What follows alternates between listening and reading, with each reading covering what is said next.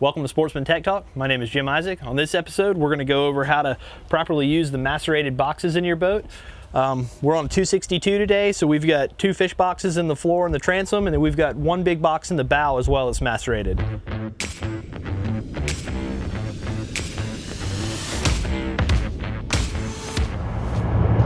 All right, so the first step you want to do is locate the switches here on your dash.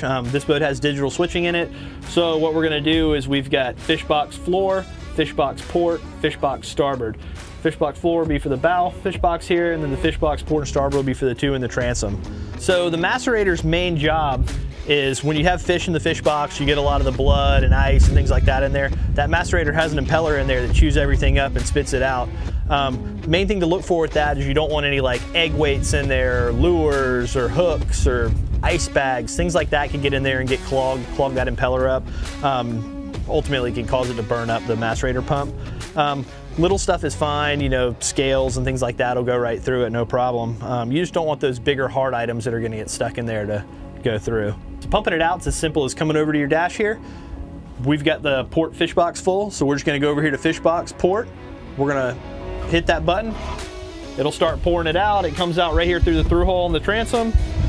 You're gonna watch your level. You'll hear that it's gurgling right now. You can hear the water flow going through there.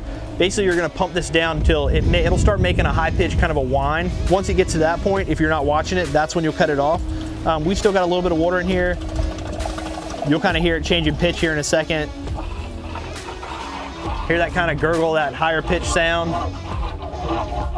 So that's when you're gonna come over here, you're gonna cut it off, and you're good to go. That's all there is to it.